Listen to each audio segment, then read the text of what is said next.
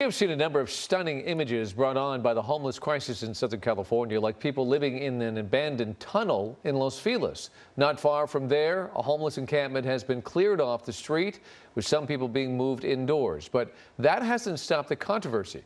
Eyewitness News reporter Rob Hayes shows us why. For nearly a year, the stretch of Berendo Street near Hollywood Boulevard was a dystopian scar on its Los Feliz neighborhood. LAPD called the encampment a gang-run drug-dealing hub. Residential security cameras catching gunshots when deals went south.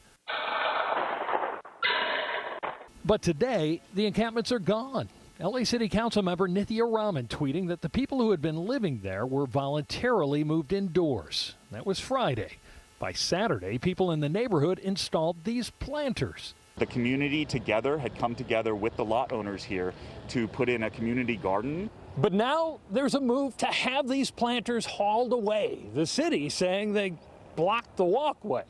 And that move came just one day after these planters appeared. I think the hypocrisy is glaring.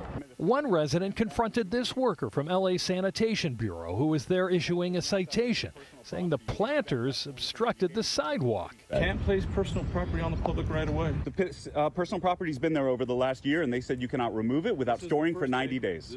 We reached out to LA's Department of Public Works, which says right now the planters are not permitted.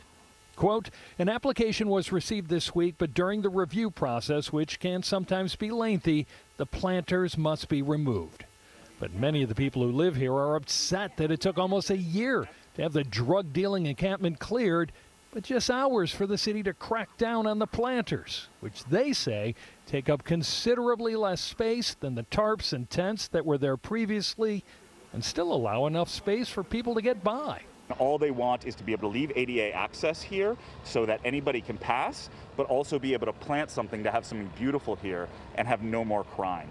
Several of the residents here are working to recall Raman from office, blaming her for the extended encampment problem and saying many of the people who Raman says were voluntarily moved indoors are now just living on the other side of Hollywood Boulevard in a different council district.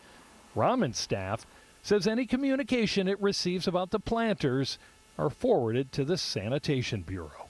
Hello, I'm Mark Brown. Get more great ABC7 content by clicking the subscribe button for our YouTube channel and download the ABC7 Los Angeles streaming app on Fire TV, Android TV, Apple TV, and Roku to watch on your TV.